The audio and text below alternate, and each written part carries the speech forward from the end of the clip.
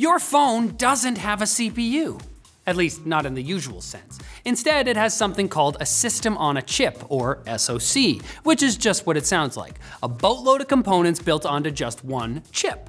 There's the CPU and GPU, as you might expect, but a typical modern SoC will also contain a modem for communicating with your cell network, Wi-Fi and Bluetooth transponders, NFC for making mobile payments, GPS, RAM, audio processing, image processing for the cameras, security features, and even a dedicated AI engine. Putting everything on just one chip not only saves space inside the phone, but results in much lower energy consumption and heat output than breaking out all those components separately. Because time is money. I don't think that phrase applies here, but